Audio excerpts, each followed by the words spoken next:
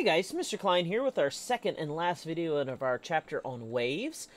In this lesson, we're going to be talking about the electromagnetic spectrum and all the different types of electromagnetic waves and their uses. So let's go ahead and get started. Star Wars! Everybody loves Star Wars. Everybody loves a old man with a blaster blowing away a stormtrooper in the ruins of a building while a big, ginormous rug comes walking out behind him. Besides, who needs hokey weapons and ancient religions whenever you have a blaster at your side, kid, as the late great Han Solo would say. Anyway, laser blasters and things like that involve light and things of that nature are big parts of science fiction, but our love of them comes from science fact and mainly the electromagnetic spectrum. We're going to talk about electromagnetic waves in this lesson, so let's go ahead and let's get started. Okay. Electromagnetic waves are a different type of wave. In our last lesson, we talked about mechanical waves, which were waves that require a medium or matter for them to pass through. Electromagnetic waves are a bit different. Unlike mechanical waves, electromagnetic waves do not require a medium to travel through.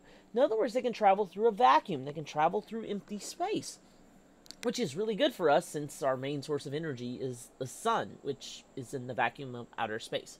Now, electromagnetic waves consist of an electrical field and a magnetic field. They're perpendicular to each other, okay? They're at 90-degree angles to each other, and they move in conjunction with each other. And later on, we're going to be talking about electricity and magnetism. We're going to see how they're related, and they're related for this reason, because of electromagnetic waves. Now, all electromagnetic waves, regardless of wavelength or frequency, move at the speed of light in a vacuum, okay? They all move at the exact same speed, and the speed of light in a vacuum is about 300,000 kilometers per second, okay?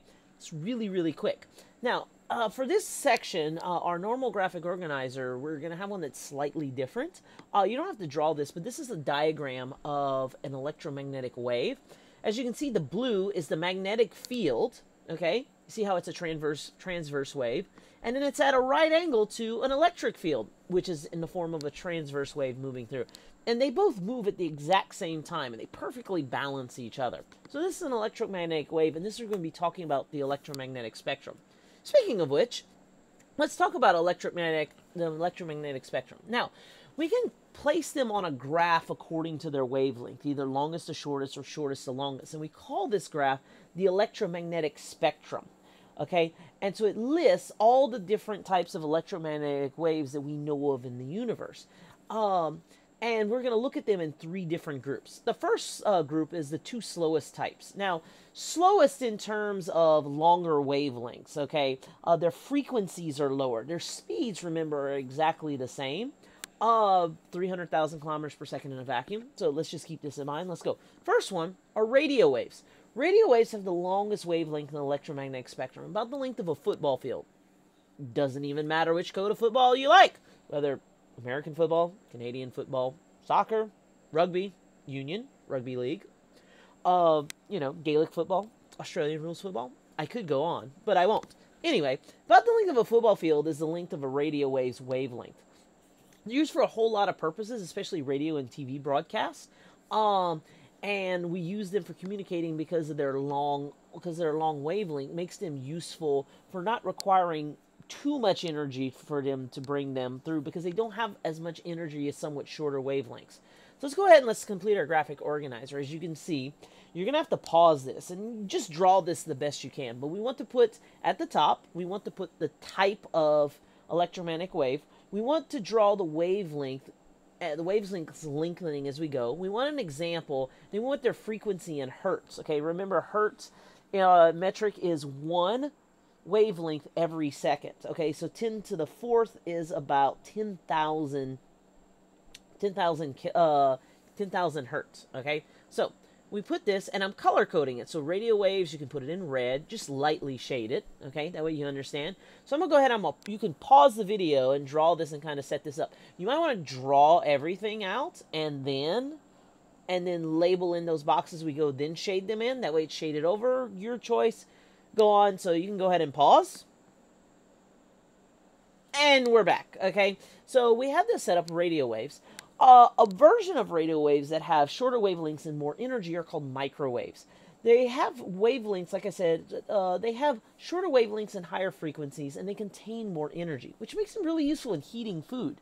Other uses of radio waves, of course, include radar that we use to detect airplanes and speeding cars and things like that, and cell phones. Cell phones use microwaves in order to communicate with the cell phone tower. And of course, because it has so much energy, as you can see, the microwaves are penetrating this metal, causing reactions to take place in this CD. Okay, don't try this at home, kids. So, we're going to go ahead and we're going to move on, and we're going to go to our graphic organizer. Okay, so we have microwaves. This is the next one we're talking about. You don't have to draw these big blocks around it. I'm just using that for you to use as a reference. So we've talked about radio waves. Microwaves, as you can see, they're getting a little bit shorter. Somewhere between the size of a human and a honeybee, okay, would be the wavelength of a microwave. So, there are three different types of light, like what we call the middle three of the electromagnetic spectrum. We generally call them light, okay? They have shorter wavelengths than radio waves, but they're longer than the ones at the other end of the electromagnetic spectrum. They pack a punch in terms of energy, but not as much as the other end. So let's go look at them one at a time. First off is infrared light. Infrared light has longer wavelengths than visible light, okay? The light that we see with is are electromagnetic waves, which I'll get into in a second. The term infrared means below red. Infra meaning below, red, of course, meaning red. Infrared is commonly called heat waves because much of the heat that radiates from the sun is in the form of infrared light. Okay, besides heaters and things like that, infrared light is used in night vision goggles so people can see clearly on very dark nights. Okay, for instance, you have a Formula One car right here. Okay, we're looking at it through infrared, and the brighter it is, the more heat it has. Okay, so as infrared cameras, night vision goggles, things like that, earlier night vision goggles will use infrared in order to see. So we'll look at infrared, okay? That's the yellow part of the electromagnetic spectrum in our drawing. It's about the size of a pinpoint would be an infrared wavelength, okay? So let's talk about visible light. They're light waves that we can actually see. It's only a very narrow range, really, really small, and despite this, we can see all sorts of colors. In our next chapter, we'll talk about colors. I'll mention colors later in the lesson, but just know that everything we can see is visible light, okay? So all we can see is actually a teeny tiny part of the electromagnetic spectrum, and I'll show you that in the next section. Okay, finally, in terms of light, we have ultraviolet light. That's light that has shorter wavelengths than visible light. The term ultraviolet means above violet, okay? Ultra meaning above, violet meaning violet or purple.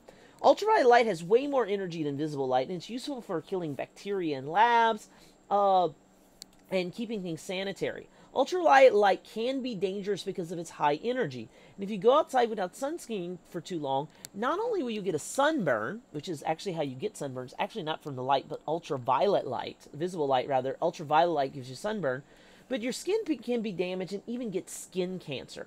Okay, now most of the time whenever we think of ultraviolet light, we think of black light, okay? So we're having chemicals dropped into a tube here, and they're exposed to ultraviolet light, so you get this neon color, okay? So black lights are an example of ultraviolet light.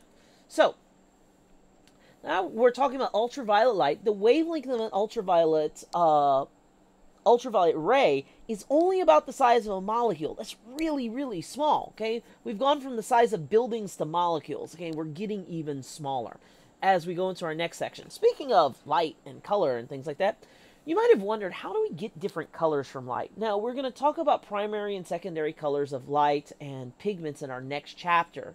But light itself, how we see, is actually white. Now, remember that white is the mixture of all colors of light. We'll get into that in the next chapter, but just keep this in mind. But what we perceive as color is actually waves of visible light with different wavelengths, okay? So if we see red light, we're seeing red light. Those are electromagnetic waves with the longest wavelength. Violet has the shortest, and all of the colors we perceive are in between these wavelengths, so they're mixtures of these lights. If we look at, you don't have to draw this, okay? So this is the electromagnetic spectrum, going from long waves all the way to cosmic rays, gamma rays, and stuff like that at the other end. Look how small the band of light is on the entirety of the electromagnetic spectrum. It's super small. And if you notice inside this, you see there's red, green, and blue, purple, okay? That's where the bulk of light colors come from in terms of wavelengths. You have a little bit of yellow, orange is small, there's a little bit of cyan, light blue, and there's a little bit of indigo, but this is the bulk of light is really either red or purple with a little bit of green mixed in. Okay, so we're heading down the home stretch of talking about electromagnetic waves on the electromagnetic spectrum. And these are the shortest wavelengths, and we get down to the atomic level or even smaller in terms of wavelengths, okay? We'll talk about X-rays. X-rays are electromagnetic waves that are shorter than ultraviolet light. They have a whole lot of energy, which allows them to pass through less dense objects like skin. But they don't have enough objects to pass through more dense objects like bones. As a result, this makes X-rays really useful for seeing into your body, okay? If you've ever been to the hospital or something, or to a dentist and you have problems, they'll usually do an X-ray so they can see the bones without having to cut into tissue or anything like that.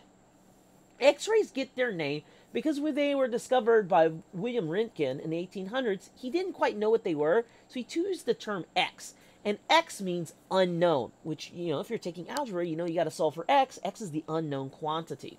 Okay? So, you know, X-rays, wow, way to swallow it there. Okay, X-rays we can use to see inside the body. And this is someone drinking something. So we can actually see the bones.